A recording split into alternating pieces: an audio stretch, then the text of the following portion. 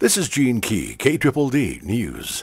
Amarillo.com reports an accidental fire early Thursday at Amarillo College's West Campus caused $300,000 in damage. No injuries were reported. At 8:23 a.m., 7 fire units responded to a fire call at the West Campus Building B. When firefighters arrived, they saw heavy smoke and fire coming from the building. The fire was under control within an hour.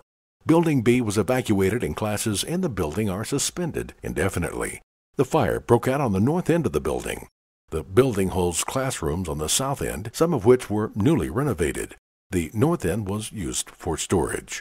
The Amarillo Fire Marshal's office determined the cause of the fire to be accidental. It's believed an electrical malfunction in the motorcycle battery being stored there sparked the blaze. ConnectAmarillo.com reports a man from Elgin, Oklahoma, has been charged with stealing 27 head of cattle from a feed yard in Hansford County. The Southwestern Cattle Raisers Association said Jason Mark Anderson, 35, was arrested earlier this month for allegedly stealing 27 steers from USA Feed Yard in Groover. An indictment in the case has been handed down to a Hansford County grand jury. Anderson was held at the Hansford County Jail in Spearman. Special Ranger Ben Eagleston said Anderson used his own semi to transport the cattle to the Oklahoma City stockyards. Theft of 27 head of cattle is a third-degree felony. Anderson faces up to 10 years in prison if convicted.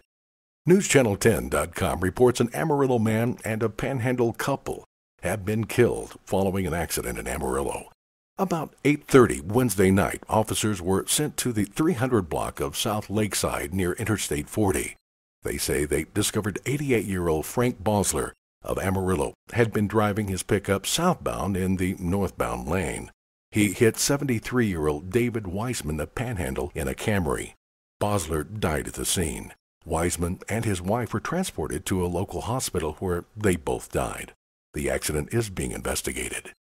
If you would like the latest Dumas, Panhandle, and Texas news on your mobile device, you can follow KDDD News on YouTube. Simply search KDDD or Gene Key on Facebook or Twitter. This is Gene Key, KDDD News.